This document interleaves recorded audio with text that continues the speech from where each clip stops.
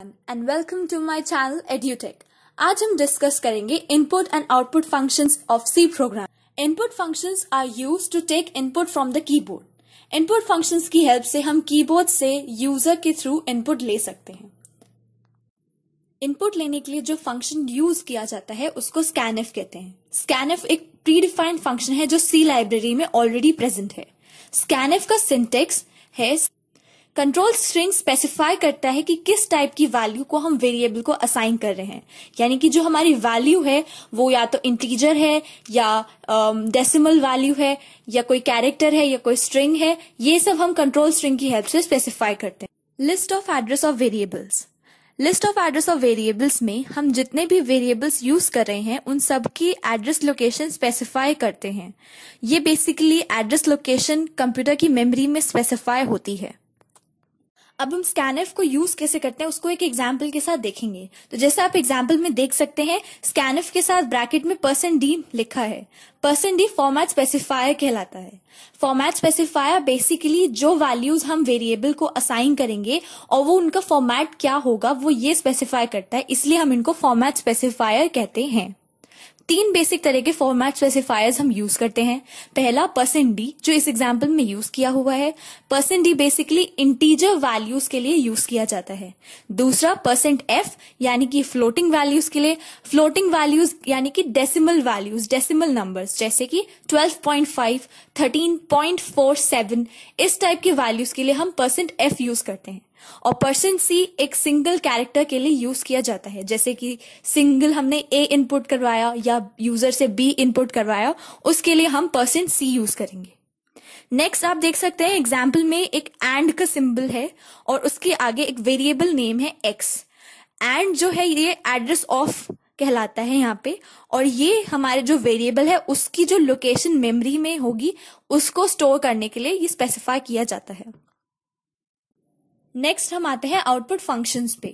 Output functions are used to display the output on the screen. In functions की help से हम screen पे output display करवाते हैं। प्रिंटएफ एक आउटपुट फंक्शन है जो प्री डिफाइंड है एंड सी लाइब्रेरी में ऑलरेडी प्रेजेंट है।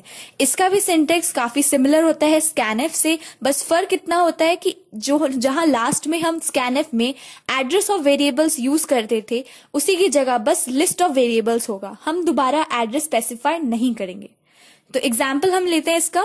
एग्जाम्पल में जैसे आप देख सकते हैं मैंने स्पेसिफाई करा है %d, x। यहाँ पर एंड का सिंबल नहीं लगाया है क्योंकि हमारा जो वेरिएबल था x वो ऑलरेडी मेमोरी में किसी लोकेशन पे स्टोर हो चुका है, इसलिए अब हम उसको एंड लगा के दोबारा स्टोर नहीं करवाएंगे।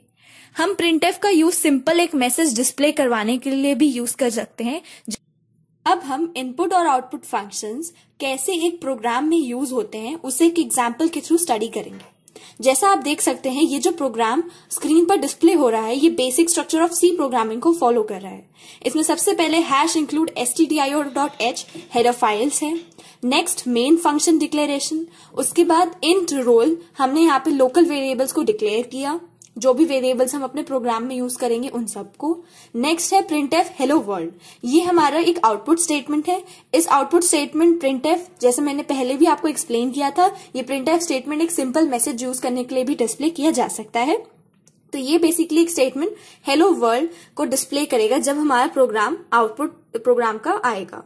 नेक्स्ट स्टेटमेंट है printf \n enter roll number. \n यहाँ पे एक न्यू लाइन के लिए यूज किया जाता है। जब हम अपना प्रोग्राम हमारा जो डिस्प्ले होगा उसमें enter roll number next line से लिखा हुआ आए, इसके लिए हम \n यूज करते हैं। नेक्स्ट है scanf %d and roll number.